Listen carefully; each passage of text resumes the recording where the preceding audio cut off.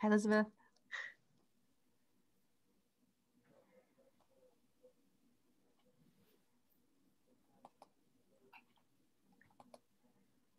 To still be able to get in the water here in the Bay Area, so I'm not complaining. I'm really not. It's a little chilly in New York right now. Yeah. But there are some brave souls who are still diving in. Right? I don't know. Taking away at the ice. The ice swimming. Yeah, ice swimming. I know that when I was researching the book, there was, I think the International Ice Swimming Federation had recorded something like, I don't know, 250 or so documented ice swims, which is, I think it had to be like 41-degree water or less for, a certain period of time. And now I bet that it's like, because people have not, have had a lot of time on their hands, they've been, racking those up. I actually want to go and check what those numbers are now. Yeah. It doesn't include me, is basically what I'm saying. There are some amazing swimmers out there. Yes, very, very resilient, very resistant to cold. Yeah, I saw Lynn Cox is going to have a talk fairly soon. I'm not sure if she's going to talk about some of her real extreme swimming. I'm not sure what the focus of the talk is, but that'll be interesting because she's amazing as well. I love listening to her talk about what it's like to swim in all those places, to swim in Antarctica, to swim in the Bering Strait. And she's so funny because she's very not excited when she's so calm. She's got such this calm, soothing voice, and you'll ask her about facing down, I don't know, like biting, stinging things, or in South Africa, I think she was saying that the breakers, the waves kept throwing her back on the beach, and she just kept going back out. But she just goes in and she just has this very soft and soothing voice, and she talks about it like a radio host. Oh wow, interesting. Yeah. Well, I think we'll get started. Let's see. Hello, everybody. Thank you all for coming. What a week it has been. I can't think of a better way than to grab a glass of wine or beverage of choice, the book Why We Swim, and check into the Zoom with you all this evening.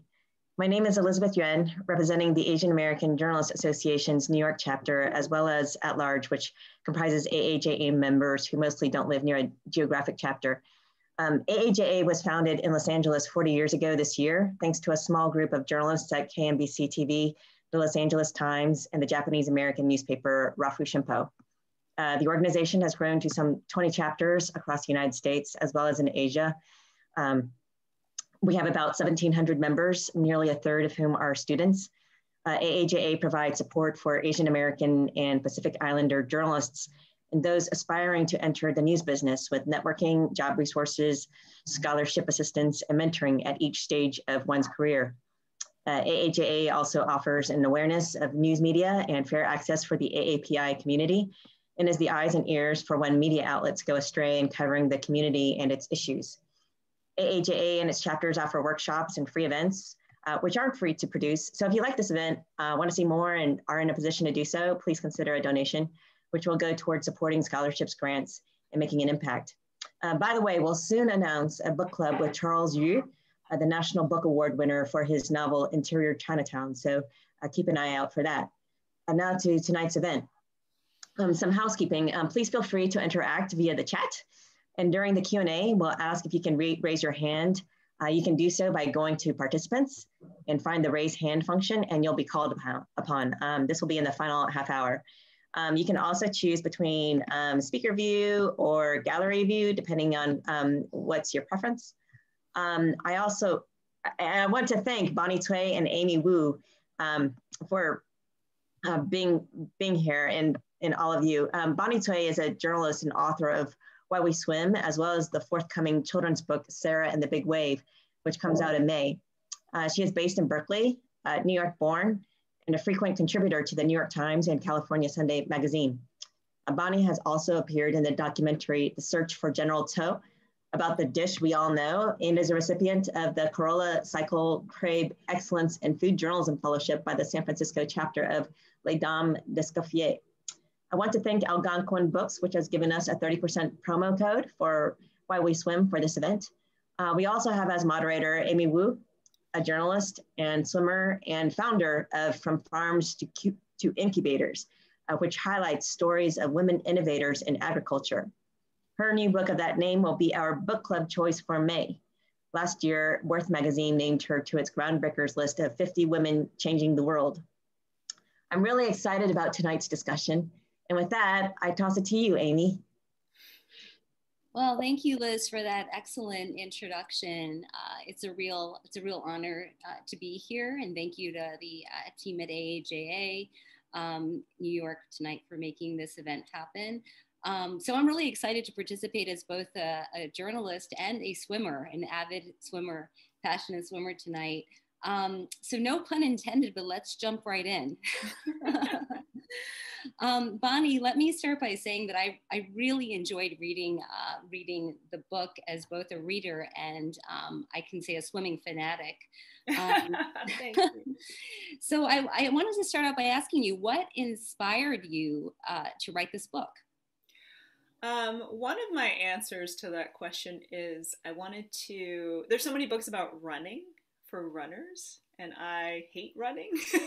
And I wanted a book for swimmers. I mean, and in all seriousness, I think that, there are books that are memoirs, and there are books that are about the, technique of swimming and a little bit of history. But I wanted something that was a little bit more expansive, I always go back to Chris McDougall's Born to Run, which I think was just such a wonderful, like, genre smashing book that had this wonderful narrative, but there were braided narratives and stories of the Tarahumara Indian runners, and also about this race, but also about his own relationship to running and running through injury and wanting to do it better, and the drama of that and all the people who participate in this race. And I loved that it was just a good yarn, and I wanted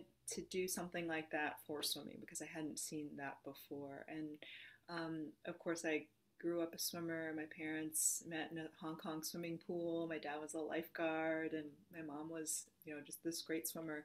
And we grew up in New York at Jones Beach in the pool swim team, and I've had a lifelong relationship with swimming that's changed over time, like through being a lifeguard, through swim team, through trying open water swims and exploration and travel, and then kind of coming back to understanding that it's a constant, even though it changed for me.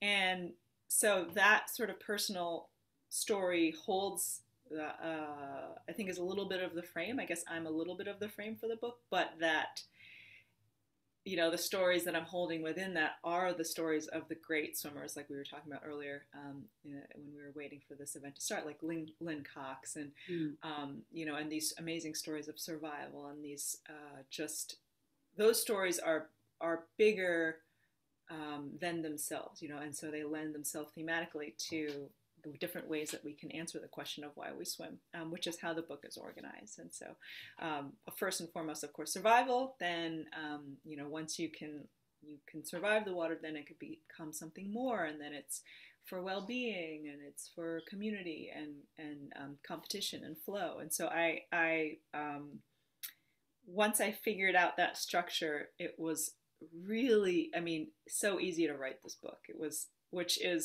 But it took me a million years to figure out the structure. So I think that front-loading thinking was really important in this case. So I really love the word, one of the words you brought up just now, braided, and I want to take a step back, and I totally agree with you. There are not a lot of swimming books out there, so this is a real treat for us swimmers. I want to talk a little bit about the structure and the organization, which as a fellow writer and a swimmer, I was thinking, my gosh, there are a million ways that one could actually cut the cake, quotas, Absolutely, yeah. so many different angles and framing that one could take with swimming. So how did you decide upon the organization of the book or the outline and the 5 themes? I'd love to hear more about that. It was really hard. So I would say something like 5 years ago, I started thinking about, okay, maybe I will, my previous book was American Chinatown. And I thought, that was 10 years ago. And I thought that if I was going to write another book, it might be about swimming. But again, like swimming as a topic, it's not a story, right? It's not the story. And so how to approach this enormous, sprawling topic, this subject, and tell stories in a compelling way that I could do well, right? So it took me a while to think about that. And so I started just collecting, interesting tidbits and stories that people would tell me. And what was so wonderful about that whole process is that when I would tell people that I was thinking about writing a book about swimming, people just had very passionate responses. Either they loved it or they hated it, but they always had some story to tell. And so I would just get this really richly, very vivid, bits and pieces of people's lives and their relationship with water, whether or not they said, I'm a swimmer, or I'm not a swimmer, or I'm afraid of the water, or I love the water, or I have this very, I have a very powerful response. And that to me spoke of like the human condition with water, which is that you can die so easily in it, but you have to be taught how to handle yourself in it, right? So that, to me, that like tension was super interesting. So that came up as something that, a theme, of course, with survival that runs through the book. So, I was collecting all of these stories and bits and pieces, and I really did not know how to, it took me a really long time to figure out how to structure it. And I would talk to other writers and friends. And finally, I showed the material that I had to a really smart editor friend of mine. And she said, this is great stuff, but why don't you call it something as simple and clear as Why We Swim? Oh. And then everyone will know what this book is about. And I just was like, ding!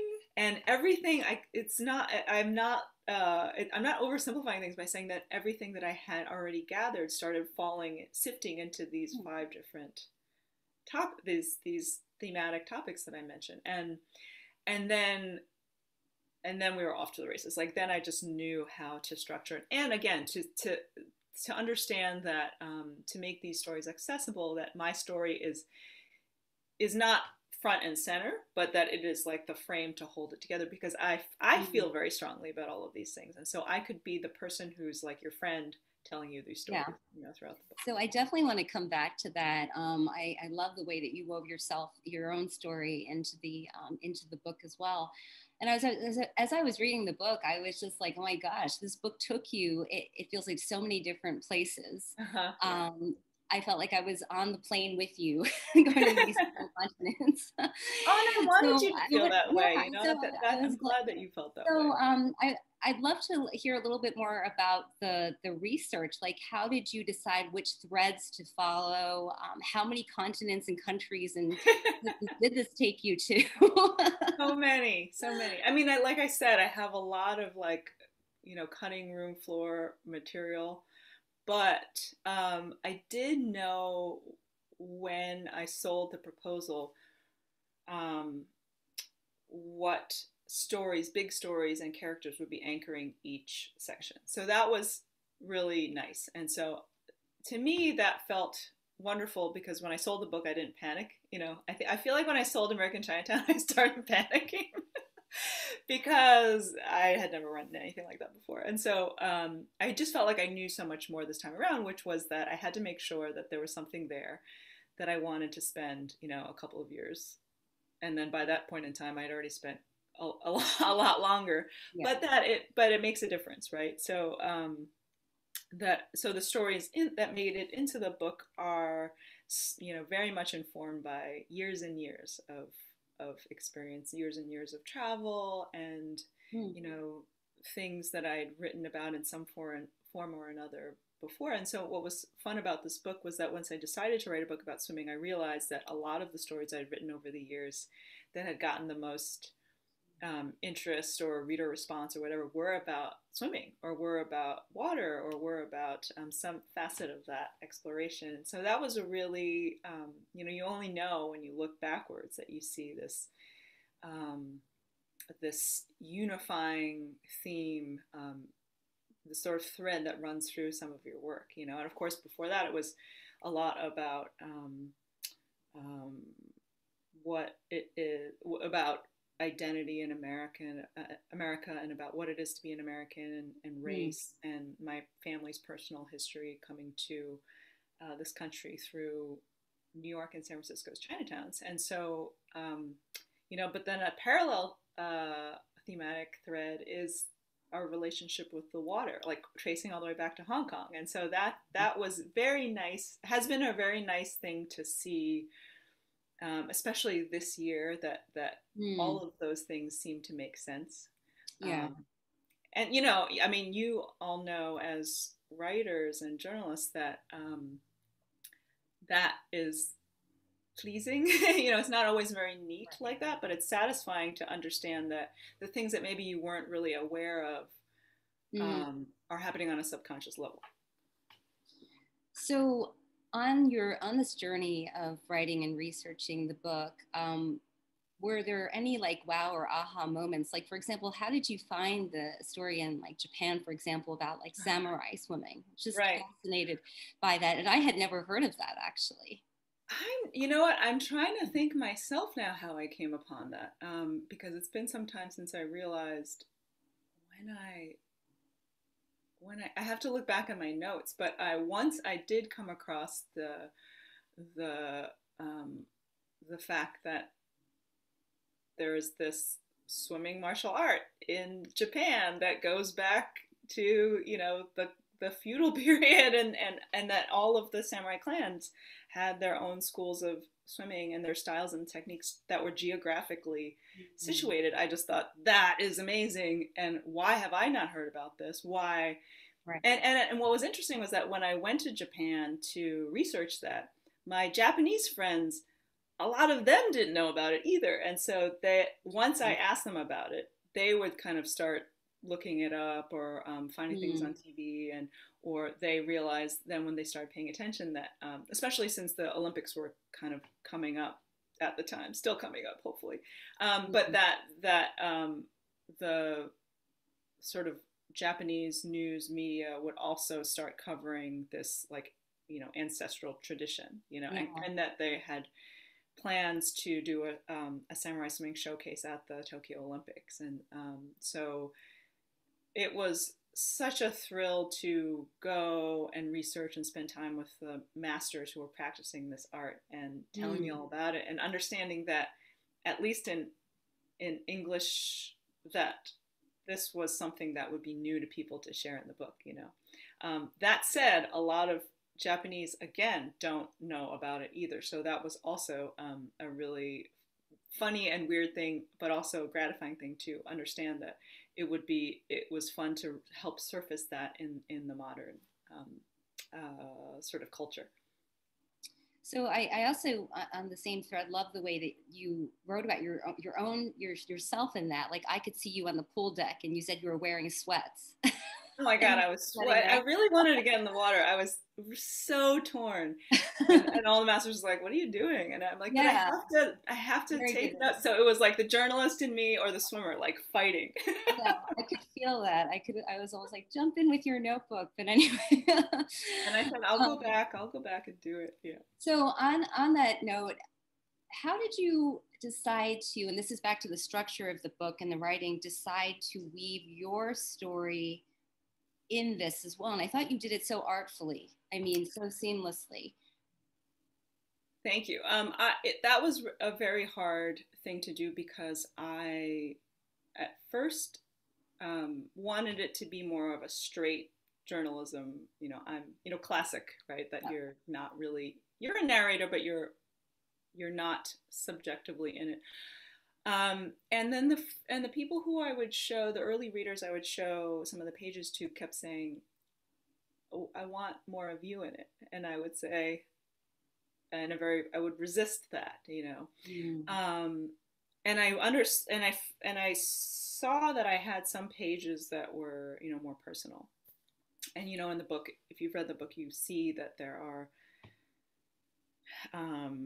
the sections of the book that are more personal. And then I think what I finally understood was that and by reading a lot of other nonfiction books that did this, that you could have it could be voicey, it could be your voice, that can help bridge the more personal writing with the reporting, you know, with the storytelling of other people. And but that was hard. I mean, because I've mostly written in two modes, right? And probably most of you have as well, where it's like either more personal essay mode or you know, a reporting journalistic mode that is more distant from the story. But I do think, of course, it's changed, you know, it has changed a lot over the last even more recent few years, where journalism is allowed to be and is more powerful because it has a point of view,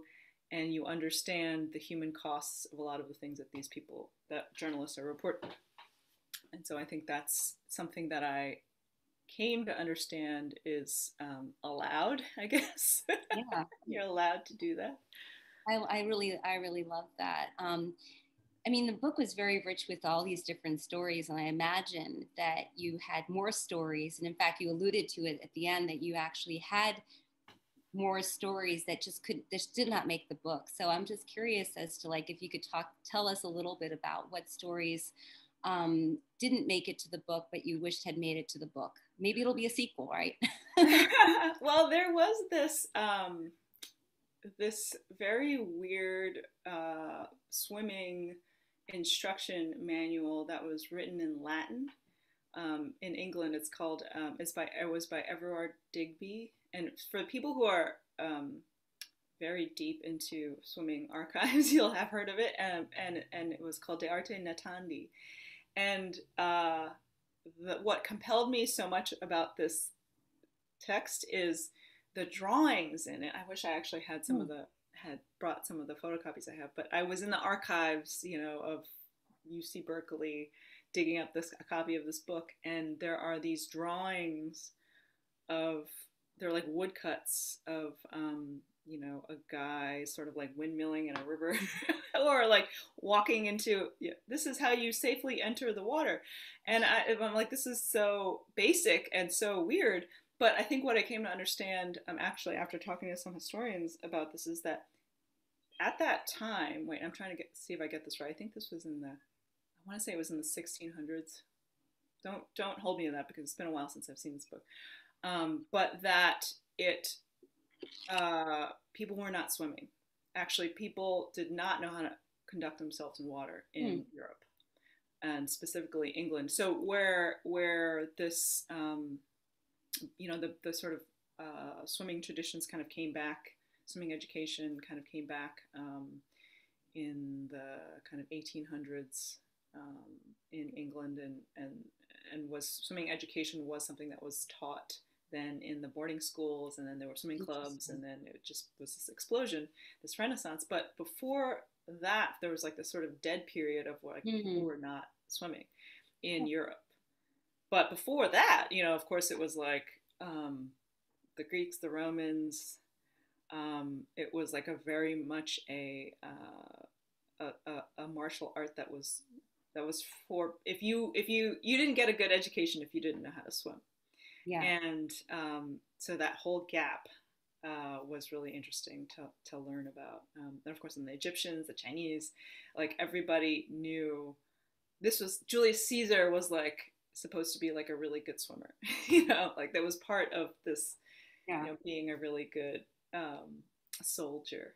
Anyway, the Assyrians, you know, it was on these like, you know, bas-relief carvings, and anyway, it's a fascinating. So all of that stuff, like I wish I could have gotten really. You can really get like deep into this stuff, and once I started writing about it, I just thought, okay, is someone going to come with me down this hole, this rabbit hole? Is it going to ruin the whole arc of the, you know, the flow, so to speak? And so everyone, I think, understands this when you're kind of choosing what to cut and what to keep. But what I did find so gratifying also with the writing of the book is that, and what was so funny was that I kept, like, it was around 65, 70,000 words, and I would add like 10,000 words, and it would balloon out, and then it would go. So it always wanted to be at this equilibrium. And so that's kind of fun when you understand that has finally reached like a life of its own, that it wants to be a certain length. And so that's when I kind of knew that I was getting close to the end. Well, so some of the stories that I myself resonated with as a master's swimmer, fitness swimmer, and a bit of an open water swimmer is that you included, both fitness pool swimmers and open water swimmers and cold water swimmers. Just curious, like I want to dig a little bit into the swimming aspect now. Did you notice any common traits or themes among like open water swimmers versus pool swimmers, or? I mean, I think that there's definitely some overlap, but I would say that usually people prefer one or the other, right? And they are really different experiences. One of the things that I've really thought about is your attention is different in open water versus a pool, and that is, I think, just by virtue of having to be more wary and aware of the dangers when you're open water swimming in the ocean or in I mean, like in a lake. I mean, maybe you have to watch out for speedboats, but that happens. Boats are really coming at a fast clip. But that you are, you are noticing so much more, like externally, because you're constantly scanning the environment. So in that way, I think it feels very primal, so that you're very present. And I think pool swimming, which I love, I actually really love pools, that it's more internal. It's like you're more in your head because you can take the environment for granted. It's a very known, circumscribed space. And so you're kind of on autopilot, and your body knows what to do. It knows where to do the flip turns and where to, where, like how many strokes to wherever. And so I think then it's more of this like wonderful internal conversation with yourself, but that I really like, and I'm thinking about it fresh now because I was fortunate enough to get a lane reservation this morning at my pool, and it had been a couple weeks since I'd been in there, and just to slide in and then just have it just wash over me and have that hush for 45 minutes was really great. And it's comfortable, and when you're in open water, it's not necessarily so. And I think that's the real. I don't know if that means, I'm not saying that pool swimmers are more soft than open water swimmers, but there's usually like a temperature preference in the two populations. But that I think that when you're seeking open water in all of its forms, that's a certain kind of exploration that I think is different from pool swimming. It's interesting. Some of the folks that you profiled in the book, like Lynn Cox, for example, and I, as an open water swimmer myself, I read about these folks, and I think another one is Katie Ledecky, who is an Olympic champion, and Dara Torres. I'm just wondering, were there any points in your interview or your research with them that it was like, oh, wow, that was really interesting? Any kind of things that really popped out that surprised you when you were able to talk to them or meet them? I would say with the swimmers like Lynn Cox or Dara Torres or Louis Pugh, who's the swimmer who has swum across the North Pole. Again, very extreme environments. They're very motivated. They are driven to the point, Diana-Nyad, like just that there's like I think that their mindset, they're very steely, in a certain way, and they have a very strong sense of what they want to do and accomplish. And their motivation is interesting to me because they would talk about why they did the swims in different ways. So like Louis Pugh is like, I'm swimming to call attention to climate change, and you should never be able to swim across the North Pole. That shouldn't be the case, that it's melted, it should always be frozen, and so on and so forth.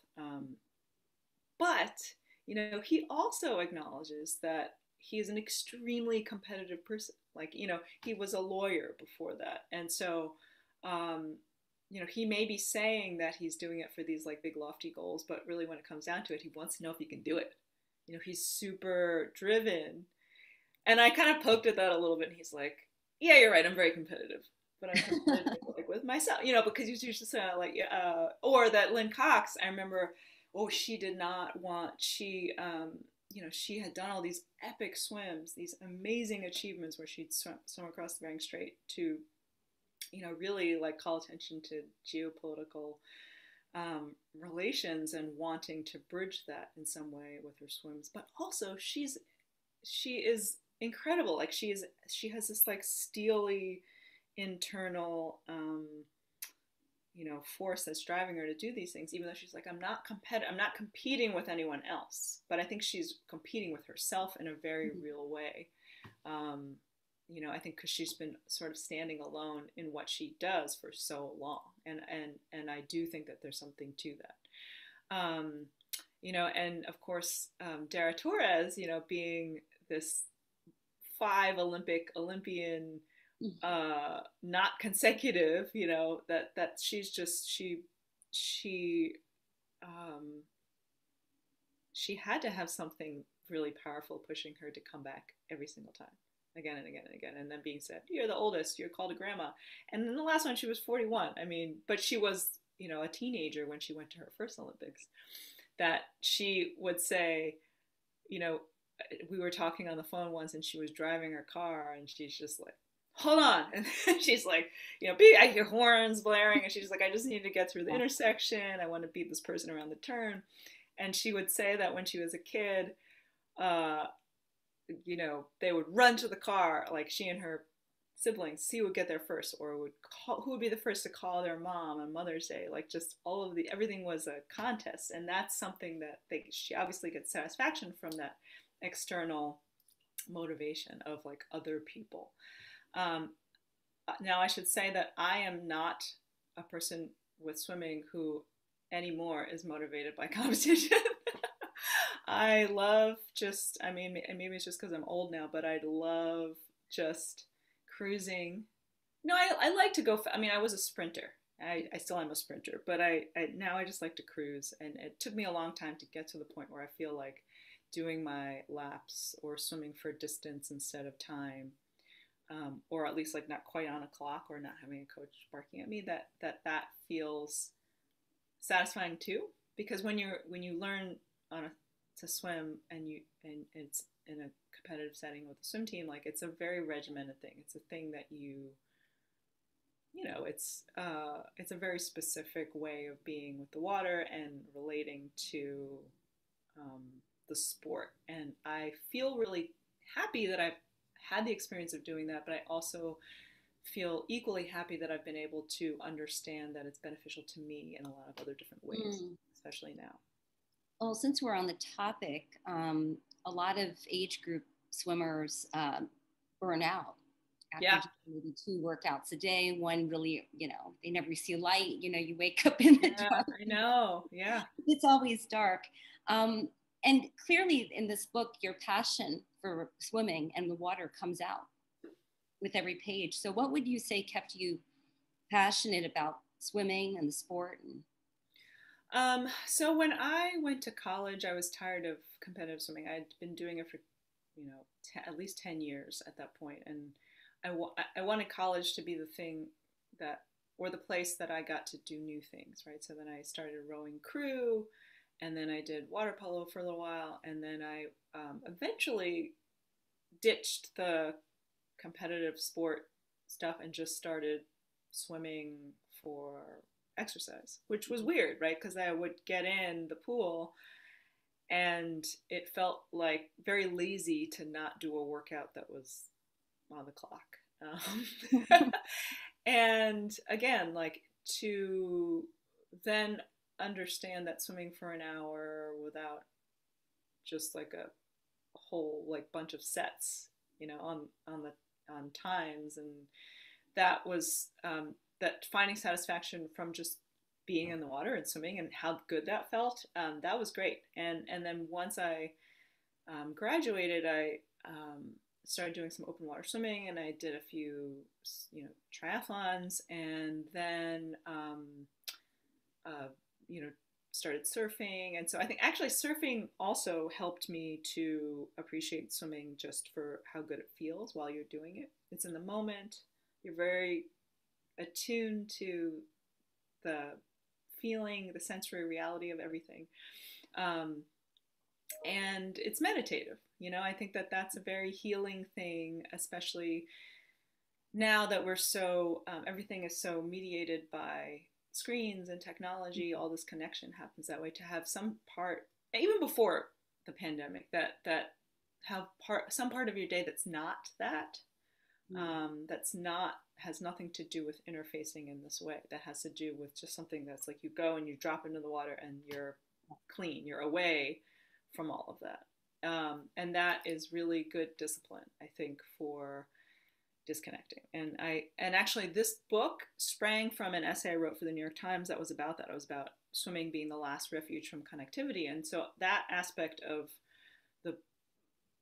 swimming did make it into the last section of the book, because I really felt like it was something that has continued to be a timely and important thing to remind people that this is a really easy way.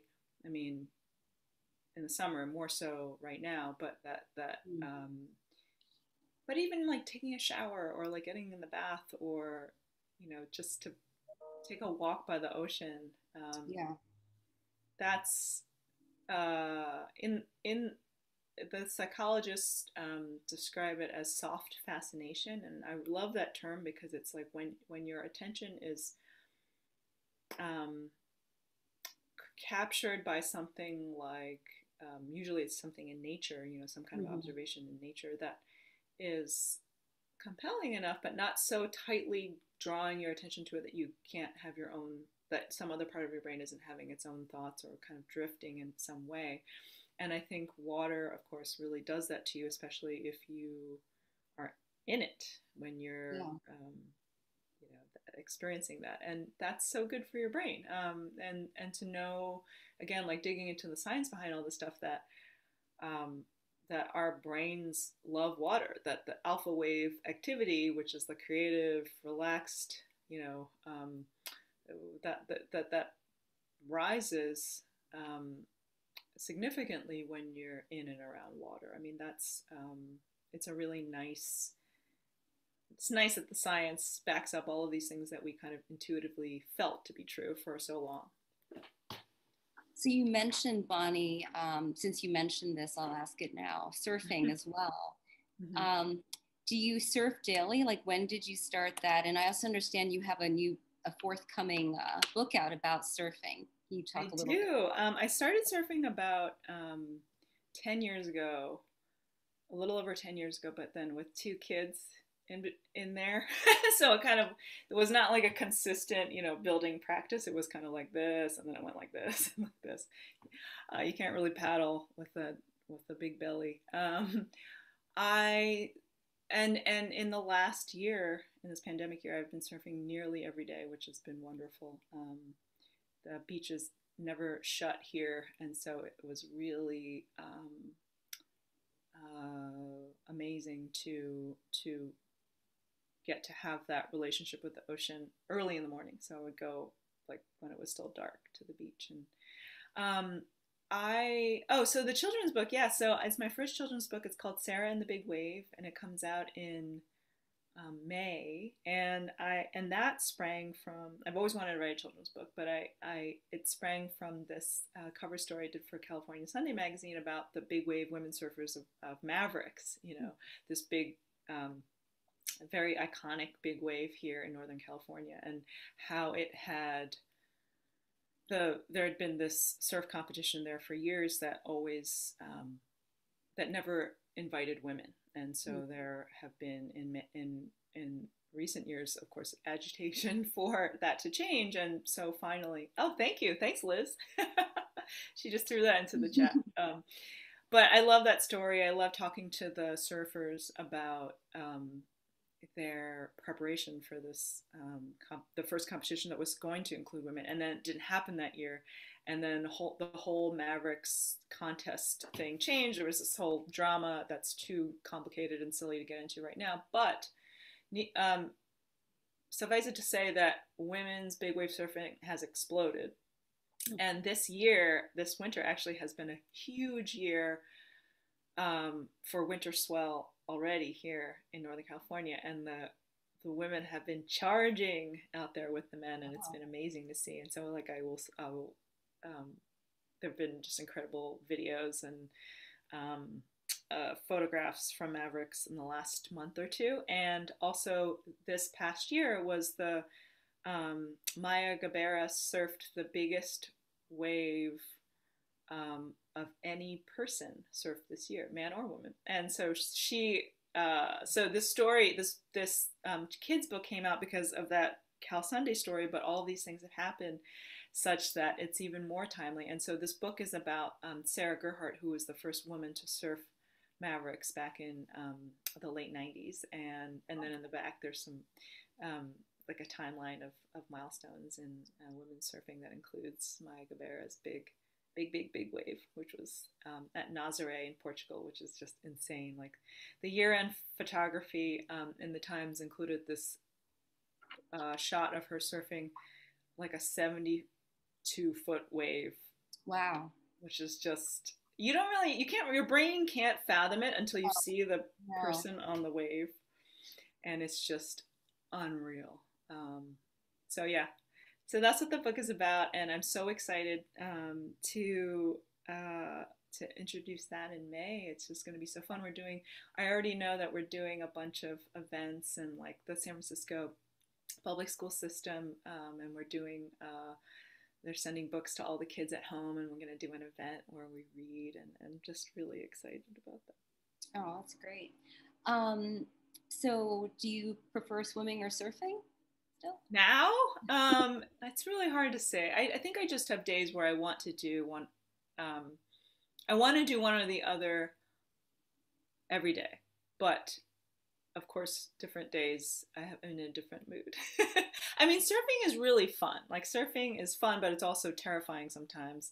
And it's also much more demanding of my, for the reasons that we described with open water, that it's more demanding of body awareness and safety, and there's a lot of other people to watch out for these days out in the water, which is partly why I go out so early, so early.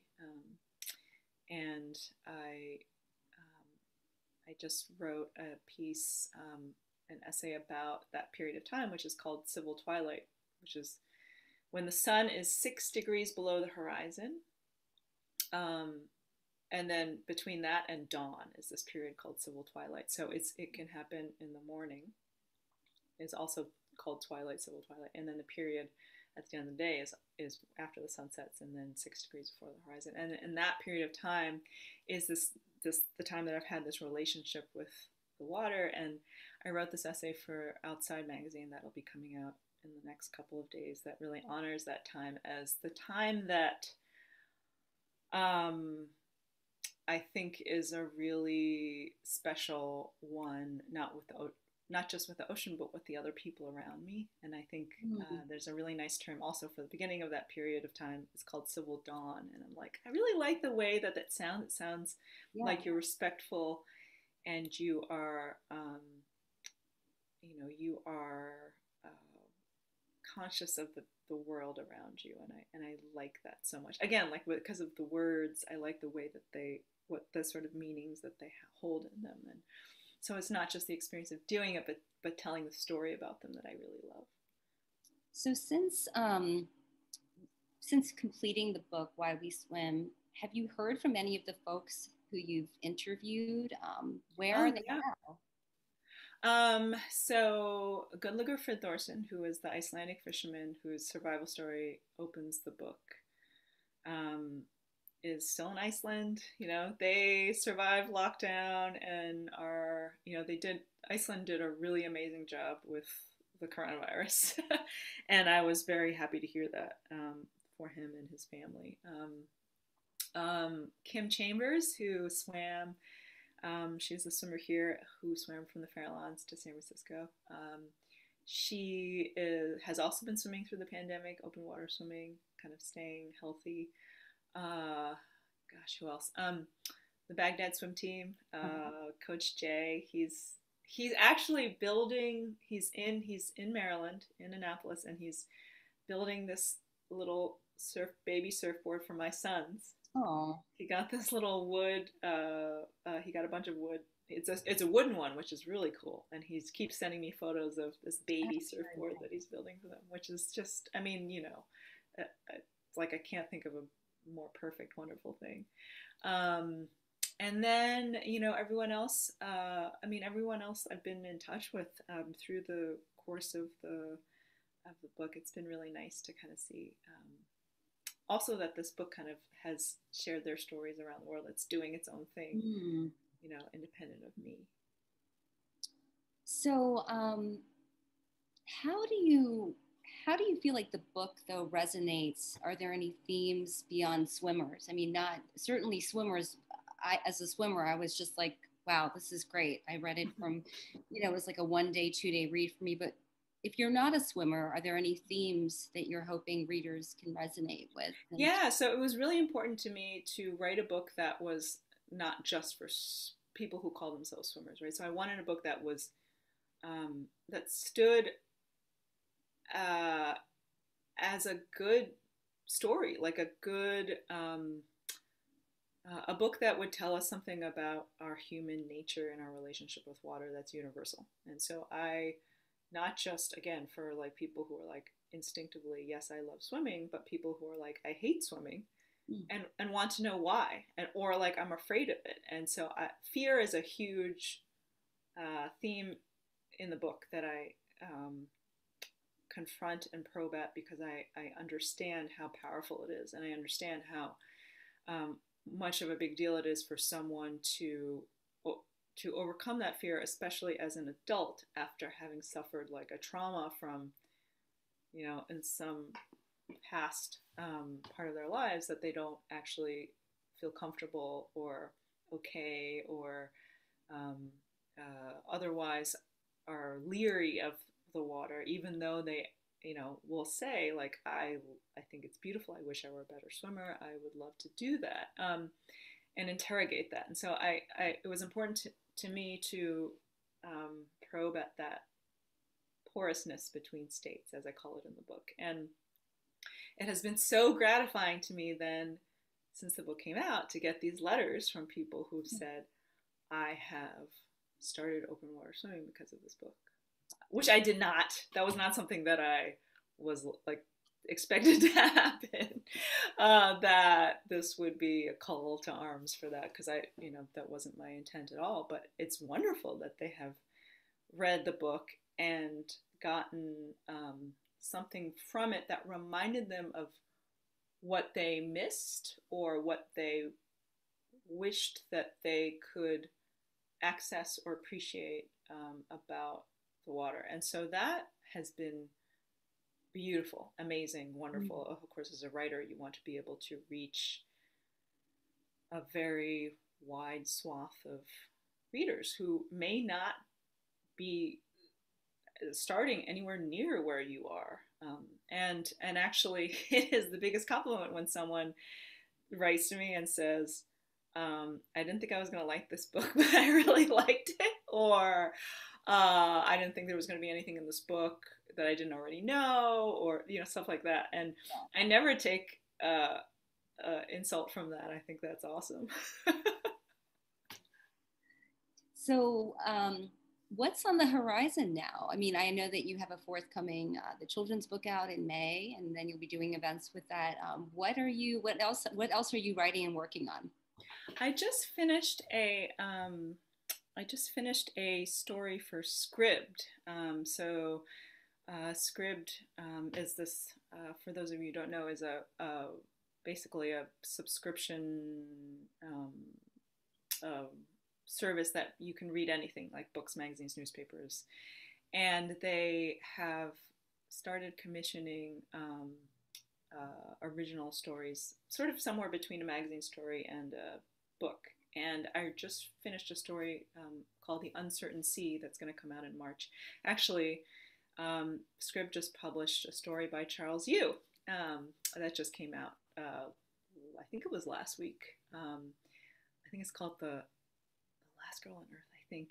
Don't hold me to that, but you should look that up. There's an excerpt, I think, in Entertainment Weekly that ran, and he's been doing some interviews. But that was that just came out. And so I've been working for the last several months on that story, and I'm excited about that. And it is an ocean story. It's a shark story. It's a story about the last sea urchin diver in the Farallones. And who became this guy named Ron Elliott, who became basically the premier underwater photographer and filmmaker of the Farallon Islands here. And so he shot footage for National Geographic, Discovery Channel, Cal Academy of Sciences, and he just, the Farallones are where the, large numbers of great white sharks come every winter to feed. There's a lot of seals that a juvenile, elfin seal can feed a shark or sustain a shark for a month. So they come and they hang out there, and he goes and he films them. And so it's about how he did that for 30 years, or he spent time, diving with the sharks for 30 years, and never really got into trouble until he did. And he got bit a couple of years ago, and almost lost his right hand and forearm, and survived, and then went back. And why did he go back? And it's this larger story about fear and risk and resilience, and kind of, I wanted to write this story because it was my way of coping with all of the uncertainty and fear and just craziness that was this last year, the pandemic, and then also the political unrest, and just not knowing what's going to happen. And so I think that this was all a metaphor for that. And I wanted to know how someone who voluntarily goes into the places that people are the most afraid of goes back after this traumatic event.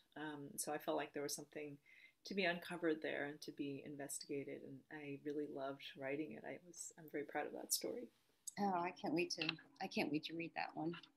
Exciting. And before we start taking questions from our audience out there, and so excited to see so many out there, final question is, how did you decide to, on the ending? I really love that, you ended with yourself and also the swim at Lake George, which felt more like a ritual. Yeah. Can you talk a bit about, how you decided upon using that as an ending?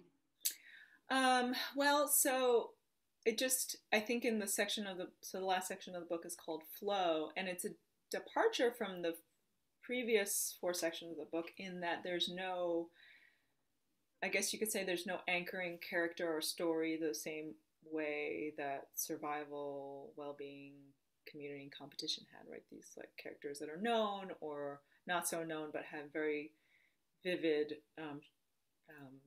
stories to tell, that it was more meditative, that it was more literary, that it was taking inspiration from specific swims that I'd had, and is again more internal because it's about what we seek from swimming, that is the mental, psychological, emotional benefits, but also that literary landscape that swimming does occupy and has occupied for centuries, right? So for millennia, really. And so that was kind of fun. But also I remember writing that, when I started writing that section, I thought, is this gonna work? Because, you had these like ripping yarns in the first 4 sections, and then you're kind of like in this place that's more meditative. And actually, I'm happy that many people actually said that was their favorite part of the book, because I think that it was relatable. And I think sort of coming back to the theme that I had in the beginning, of wanting it to be you know, I'm the every man swimmer. And so the stories that I tell at the sort of in the flow section are things that are supposed to be things that everyone can understand, whether or not they are swimmers. Like, it's about our human condition. It's about our internal lives. It's about swimming through difficult things, and different difficult periods in my life. Again, like through, you know, miscarriage, my parents' divorce, like deaths of people I love, injury, and then come out on the other side of that. Like, swimming has always helped me through a difficult time. And so that's, and again, like, water is healing. So it's also investigating these, what we have always, how we have culturally held water and immersion and buoyancy and flow and all these things in our cultural, historical context, like in our traditions. So I think that's the tradition of swimming across Lake George. You know, I swam across the lake with my husband on our wedding day, and then like 40 of our closest friends and relatives, and back, and then having that ritual kind of go on for many years, even after we moved to California, that we did that, and what that meant, you know, and like the swimmer by swimmer connection, and then of course at the end of the book, to see my sons, learning to swim and loving the water and giving their bodies over with abandon, you know, and me as a mother watching them being terrified at the same time, but that mirrors like the opening of the book when I'm at Jones Beach, and I remember being like a little kid and almost drowning there, and so it really was very meaningful to write through all of those things, and so it felt like the right way to end the book as a continuing thing, right? A thing that continues. Well, I enjoyed the book incredibly, and I look forward to reading your next book on surfing. And maybe I'll be brave enough to try my second lesson on surfing after I was beat up on my first lesson out there in California. But we have, I want to allow ample time for questions, because we have a lot of questions, I think, in the chat box, and I'm really excited to see so many folks here this evening.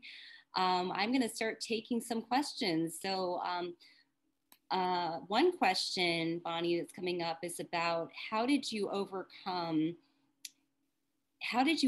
writer's block? If that happened along the way? And Ongdo says, thank you for this rare window into your experience behind the book. And that is her question.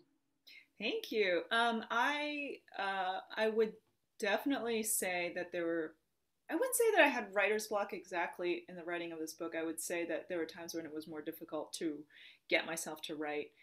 And then in those times I would go swimming and tell myself that I was doing research for the book. But you know, that usually like jogged things loose and took me out of my head. So that actually worked pretty well. It's nice to have like a sort of built-in activity for combating that, and you know, it has worked pretty well. I recommend it. Another question, one from Marie Cole. Did you ever stop swimming for some time? And if you did, what brought you back to swimming? Great question. I think the only time of any consequence that I didn't swim fairly regularly was in the first couple of years of college, just again because I was trying different things.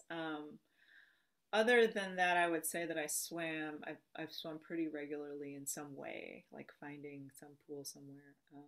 When I lived in New York, I would find, I mean, it was hard to swim in the winter. There weren't that many pools that you could swim in the winter, but I would swim a lot in the summers. I swam at a pool called Hamilton Fish down in the Lower East Side. I love that pool. Or at Riverbank State Park, right? So I swam there. And then would travel a lot and went swimming. But I think that was sort of early college was probably the time that I didn't swim very much. And then again, I had novelty to kind of, and I was burned out from competition like club swimming. But then I kind of came back to it, obviously. So when we can travel, and when you can travel again, what swimming location is at the top of your list to visit, or swimming locations? Oh, that's such a good question. So many. I was supposed to be. I was supposed to go to Costa Rica like in 2 weeks for vacation. That's not gonna happen. So I would love to go there again. My brother-in-law's wedding was postponed from last Yeah. summer in Hawaii, and is rescheduled for the summer in Hawaii, and so on the Big Island. Fingers crossed that we'll all get there, and that will probably be the dreamy, dreamy place that I will go swim again, sort of through after this next phase of things is what I'm looking forward to. I think it's really important to have things to look forward to. I don't know about all you.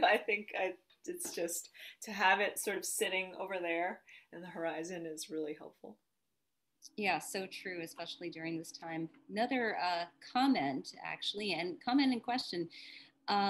This is from Mung Chi. So she's not a swimmer here at all, but got really interested in the book by the Icelandic guy's story. And your own personal story.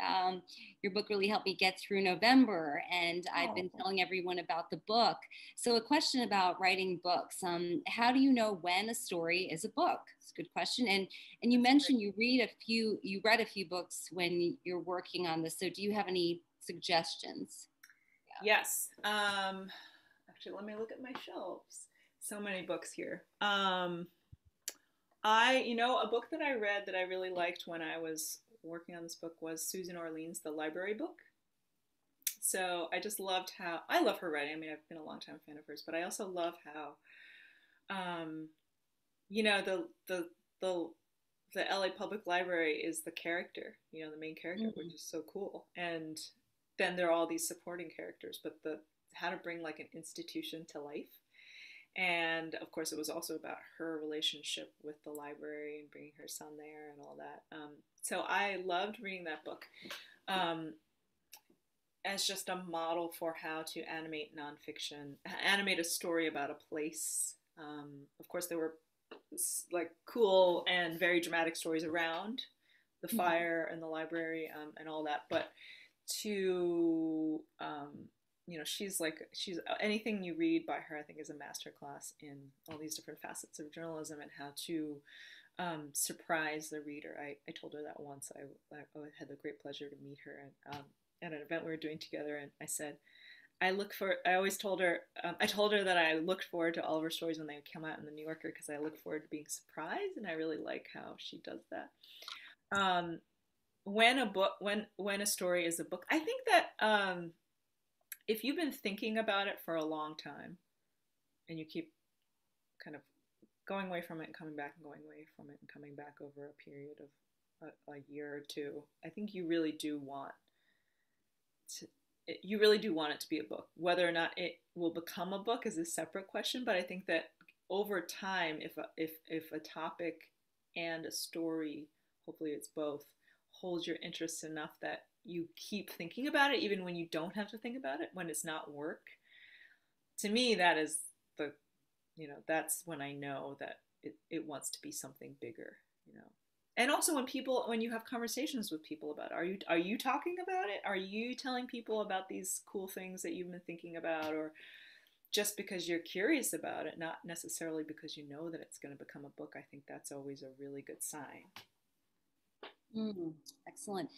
Question from coming in from Liz. What kind of epiphany have you had during the pandemic regarding swimming? I will never take it for granted again. There's so many things I will never take for granted again after the pandemic. I at least I don't think I will. I will remind myself to not do that. Is like human contact, community. I really miss the community around the pool. So one of the things I really miss is the locker room. So the locker room at the pool I swim at I always would go at a certain time of day, like 8 o'clock in the morning after I got the kids off to school. And I would see the same people over and over and over again. And it wasn't necessarily that we'd have these like big, deep conversations, but it was just the this tiny little locker room where we were sort of cramped together, but we would dip in and out of each other's lives. And I got to be great friends with some of those people, but other people I would just see every day, and just to have, you know, maybe knew their names, but always knew their routines and their faces. And we would smile at each other. Just to have that on the multiple levels of interaction you have is a great comfort. It's a great structure for your day. And when you don't have that, you're just like, you don't know how much it means until it's gone. And so I had reason to appreciate it when I was writing the book, because I thought about many facets of my relationship with the pool and the community and the, you know, the people and all that. But I really, really, really, really missed them when the pool closed. It was very, and even now, you know, it's definitely not the same. I don't see those people. We have to be outside the whole time. We're lined up. We have our masks on, so we don't really. It's not at all the same. We're not like this far away from each other, naked, you know, in the locker room. But I did this morning. Maybe 6 of the 9 lanes that were occupied this morning were people I knew, and I thought it felt very lively because 6 people I knew were all together in the open water in the outdoor pool deck. So that felt extremely exciting. I remember there was a woman who got out of the pool and she said, "It feels so festive this morning." But yeah, I miss that. And I think we all have those moments of our days that we really miss, whether it's like greeting the bus driver that you see every morning, or you know, the person you get your coffee from. Those little interactions I think matter a lot more than we realize. That was a great question. I see in our chat box, Marie says, "I miss breakfast after practice with my teammates." Oh, yeah. Breakfast and locker room banter as well. So another question from Michelle: what advice, Bonnie, do you have for writers who are trying to fit writing into their lives when they have a full-time job, and also, once again, dealing with writer's block? Yeah, I have thoughts about that for sure. I would say, like, in the morning, I know it hurts to get up early in the morning, but when I was running short on time to finish this book, I would get up at 5 and write between 5 and 7, and those were the most wonderful, quiet, productive hours. Like, I would, even like at 1 hour, you know, between 5 to 6 or 6 to 7, I would get the best writing of the day done then I would get from, you know, 1 to 4 in the afternoon. So, and when I had a full-time job and many years ago and was trying to write a book, I did it, yeah, in the mornings, like in the time that I would be off work.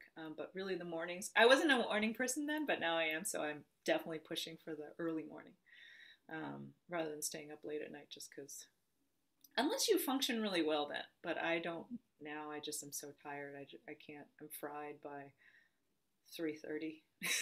You know. So, but I do find that morning time so precious, and it's like this first thing, very clean, blank slate time that's yours. Excellent. We have somebody inviting you to a swim in La Jolla Cove as well. Oh, you know what? I had on my book tour an event there and was so looking forward to swimming at La Jolla Cove. So I will, after all of this, I will be there. Let's see. Okay, we have a question from Robert. I think, taking the measure of competition out of swimming, does swimming help in exploring the immersion in our element of water? I think you touched a little bit upon that, but that's the question. I'm sorry, could you repeat that again? Taking the measure of competition out of swimming, does swimming help in exploring the immersion in our element, water? Yes. I'm not quite sure I understand. I'm understanding him right, but if does swimming help us to understand our relationship with water?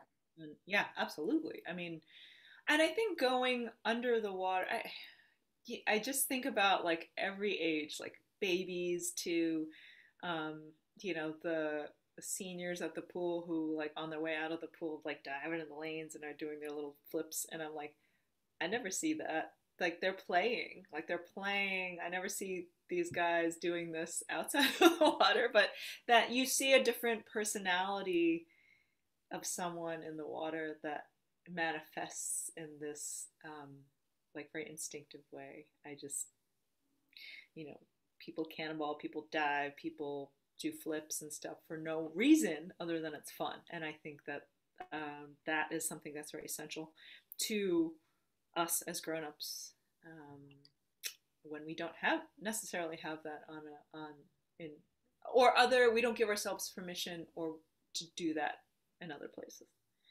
And water is one of those things that just kind of coaxes it out very easily, I think. So, are there any I should have actually said this earlier, but you can raise your hands too. Are there any other questions? Does anybody want to raise their hand in function if you can, or place the questions in the chat box? I was going to ask you, Bonnie. So your children also swim and surf. It's sounding like as well. Are they getting? They don't surf yet. Well, my older son, who's 10, has surfed before, and he loves body surfing. But yeah, they're swimmers. They're on the swim team. They've been able to go back to practice a couple times a week, which has been amazing.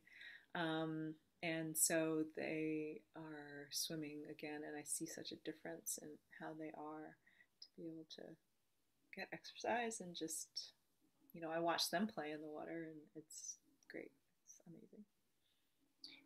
So Delver, thanks you for talking with us. And he said the book was definitely one of the highlights of his pandemic life this winter. Oh, thank you. He's a student. I'm a student journalist, and I was wondering if you can say more about the process of writing your book and figuring out its structure. Back to the structure. Did you have certain characters, stories, or themes in mind before starting, and did you just start researching and reporting to see what you could find as well? Right. So I, as I mentioned earlier, I had just started collecting these stories I had found. I just had a folder like on my computer that I would just throw things into, or notes, or like interesting links to things that I had read. And over time, it kind of became clear to me which ones were, I would do a bunch of interviews, and things kind of rose to the top. And so over time, I thought that those were, I knew which stories I really wanted to pursue. And so when I wrote the book proposal, when I finally decided to write the book proposal, and then that went out, I think it was now 2017 was when I sold the book, and then wrote it probably over the next 15 months, I think. Is that right? I think that's right. I think I have the timing right.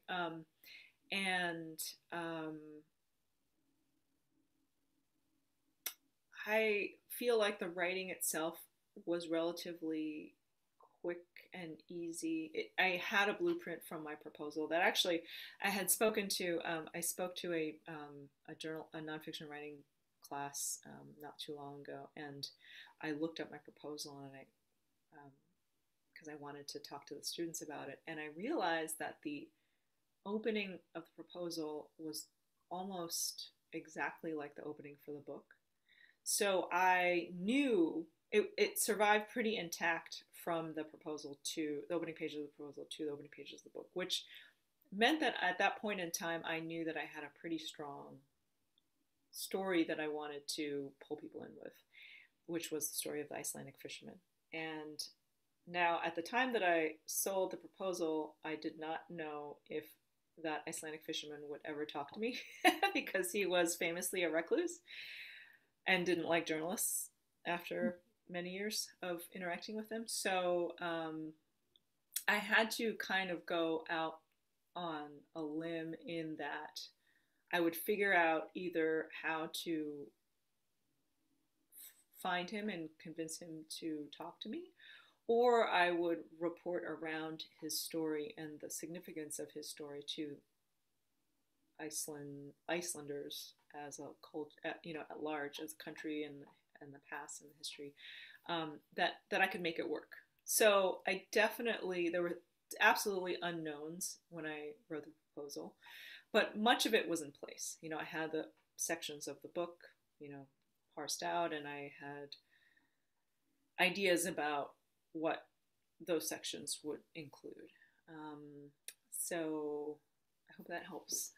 Really, it's about, I think, figuring out the structure has a lot to do with understanding if the book is going to stand up to a couple of years of reporting and writing, because you really do need to map out what you're going to do. So Bonnie, here's a good question about the cover of the book, which I really love. How did you pick the art and the design for the book cover? Oh, I didn't pick it. Algonquin, they had this amazing book designer, came up with this design, and I just loved it. Jason Hewer is the designer, and I just loved. I mean, I will say this, and then with the caveat, which is that my previous book cover, For American Chinatown, I did not like it. Did not like it. I had a lot of thoughts about it that I will save for some off-camera day we can all discuss. But this was I love it so much. It really represents to me the book, and it's beautiful. So I was really happy with it. But they of course ran it. Algonquin ran it by me for approval and all that. But it was easy because I loved it. So Bonnie, we have a question from Robert McLean. Does Robert want to get on the camera and ask the question, actually? Is that Robert? Robert, do you want to unmute yourself and ask the question? Robert, I think you have to unmute yourself. You'll have to unmute. Oh, he says he's trying. Well, I can read. I got it now. You just changed it. Okay, great. Hi, Bonnie. And Amy and everyone who's made this possible. Thank you from the bottom of my heart. This is beautiful stuff. Basically, yeah, my question was kind of long, but going back to that sense of what a drummer who I know calls entrainment. The word does exist, I think, now in the dictionary. But when the effects I have from swimming, in which you so aptly describe, are this sense of playfulness and which Wallace Nichols, which I know you know of, and he's touted your work, describes us that the sense of awe that we enter, the sense of connectedness, and all that crap and that what we call red mind just goes away.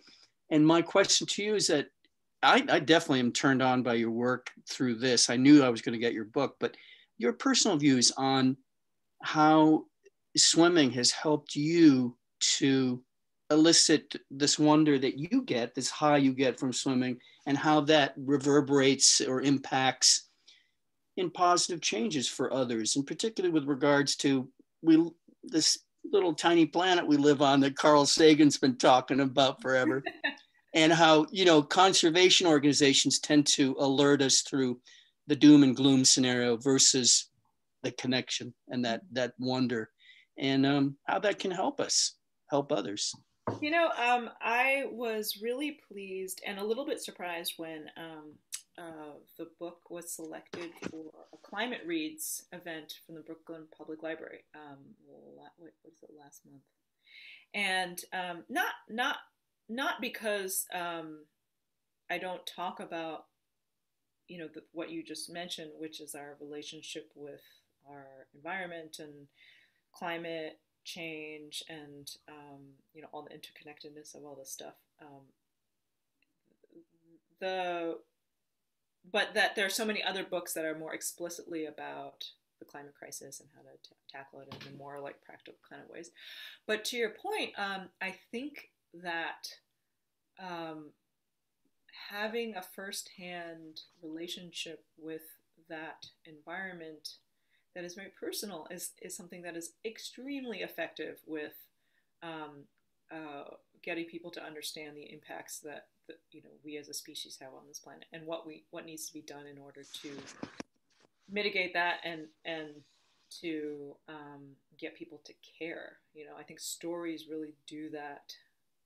We already know much more that personal stories about like one or two people, or things that hit very specifically on the individual level, in a kind of like you level, are more effective at getting people to do things, motivating them to action, than like these sort of larger, abstract, statistical, huge numbers kinds of journalism that are so important, because we need these for the record. But in terms of like, it's very easy for us psychologically as humans to kind of tune that out and not respond to them in a way that we need to, which is to act. And so I actually, in this the shark story I was telling you about, the uncertain sea that I wrote for script, I talk a lot about that, because I think a lot. I had been thinking a lot about the question of, these the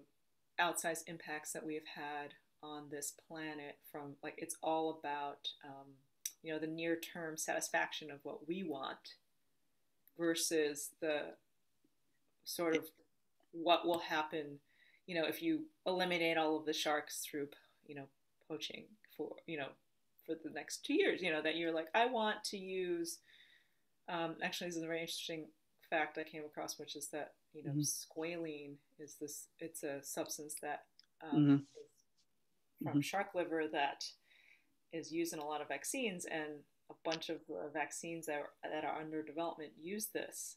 And should any of them prove to be effective, it could impact the shark populations to the tune of many millions of sharks being killed, on top of the 100 million that are killed every year. And the shark's home, the ocean, as it affects climate and phytoplankton, exactly, right. So which absorbs carbon. So right, and so it's such a puzzle, because we are such a weird species, and we have very interesting ways of thinking about things, and again, like investigating how we assess risk, and how our fear response causes us to fight, flight, or freeze. Just how that has reverberations across all ecosystems and around our planet, like depending on what it is that you are talking about. Like, you can really, it's like your mind just goes into a pretzel, but it's fascinating stuff. And so I really do think that telling these stories, I mean, like, Parable of the Sower, like, just that it shot to the top of the New York Times bestseller list so many years after the fact, because we are looking for ways to understand what is happening and what we're doing. So I think stories really have a lot of power. Well, thank you all. So time flies. I realize that we only have a few more minutes here. Bonnie, do you have any final words tonight for our audience of writers? Just to say thank you so much for joining us. Thank you, Amy, for doing this with me. Thank you, Liz, for inviting me. Thank you so much to the book club for having me. I'm just like really delighted to be able to do this, and appreciative of your support for Why We Swim and me. So I'm so excited about your forthcoming book. Again, it's Sarah and the Big Wave, coming out in May. And also Why We Swim is published by Algonquin Books. And I'm really excited, Bonnie. This was a treat for me, and I'll hopefully, under normal times, I'll be coming out and swimming in the open water again. Yes, look me up. And back in the locker room again as well. So thank you again for everybody's time, and thanks for joining us. And thank you to AAJA New York and the entire team there for making this possible. And I think Bonnie also has a newsletter as well. And like I mentioned the titles earlier, you can search for those. Those are in the chat box also as well. So thank you, everybody, and I hope everybody has a good evening. Liz, do you have any final words? Thanks. Thank you so much, Bonnie, for this amazing discussion about why we swim, and Sarah and the Big Wave. I love that you're able to talk not just personally, but about the book, which is itself personal and universal about this most human interaction with nature. Thank you, Amy, for moderating. And we look forward to the May book club for your From Farms to Incubators.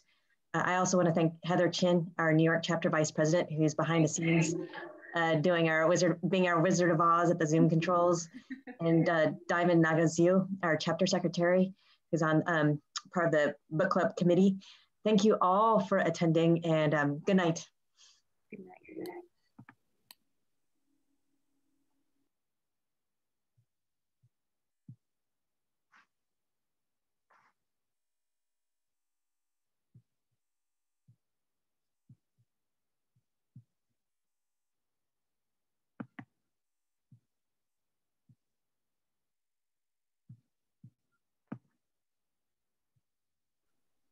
Okay, there's still a few people left over, so I'm just gonna end it now. Sounds good. Thanks, Heather. Thank you, everybody.